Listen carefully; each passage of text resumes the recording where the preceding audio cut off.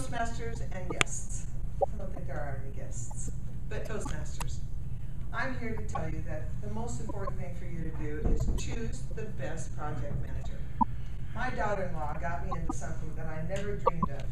She was at Rady Children's Hospital explaining or listening to a speaker who was talking about the fact that children who have brain cancer do not have any supporters to bring about research and so forth. There aren't the monies to do that. And she was so struck by that, she came home. Of course, my grandson is a brain cancer survivor. And she said, Mom, you've got to get excited about this because we need to raise some funds. I said, well, okay, I'll go with you and we'll meet with the doctors and the foundation at Rady Children's Hospital and we'll see what we can do. Well, she oversold me. She told them I could move the world and all kinds of wonderful things. And so I sat down with the doctors and the foundation people, and I said, this is great. There was all kind of crapulousness going on in that room because ideas were flying every which direction. And I said, this is great. We'll put on a comedy show. I think this is fabulous. We can make a lot of money. We walked out, and I'm thinking, I just came up with the greatest idea ever. What I didn't know was that I would be responsible for that idea. I thought Rady Children's Hospital would just take it over and do it, and all I had to do was cook up the idea.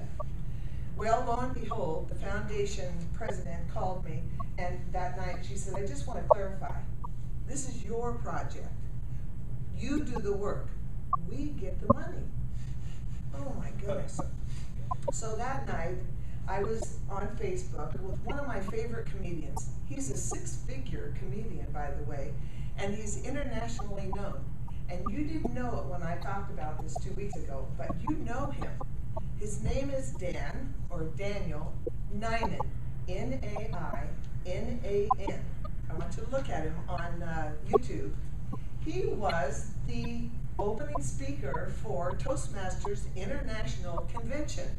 And the reason he was is because he was so afraid of public speaking, he joined Toastmasters. And he was written up in Forbes magazine about a month ago because he's taken what he learned at Toastmasters and become a worldwide comedian who is well known. Well, and I want to learn from the best. So I was talking to him on Facebook and I said, have you ever thought about doing a show, a benefit show? And I said, because I want to raise money for pediatric brain cancer research. Would you consider coming to San Diego to do that? The email came back. He says, of course I'd do that for you, Karen. I've never laid eyes on the man. We're just friends on Facebook. And he lives in New York City. He said, if you pay my way there and my way back home, I'll be there for you. I could hardly believe it. The next day, I called a friend and I said, let's go to, meanwhile, well, I'm sorry, it just blew my whole speech. When I got the message from Rady Children's Hospital that I was in charge, I told them, this project is too big for me. I wrote to my daughter-in-law and I said, this project is too big for me. But then here comes Daniel and he says, yeah, I'll come. The next day I asked a friend if she would go with me to San Diego to see Jeannie Robertson, who everybody thinks is related to me. How I wish I was related to her and had that southern accent like she has. But I'm not. But I wanted to meet her and have my picture taken with her. So I went to San Diego, I got to meet Jeannie Robertson and see her performance. The minute that I walked into the theater, this beautiful theater that seats 750 people, I said, this is the place for the comedy show. I walked out the door and the first person that I ran into, I said, could you point me toward the manager? And he went. I said, could I do a benefit here to raise money for children's brain cancer research? He said, call me tomorrow, I'll make you a deal you can't refuse. He gave me this theater for $1,000. Normally it's $3,700 to $5,000. He gave it to me for $1,000. The next day, I ran into a friend at the bank and she said, you'll never guess what I'm doing now, event planning. So in 3 days, I had the comedian, I had the venue, and I had an event planner who sat down with me and gave me an entire list of what I needed to do to plan this thing.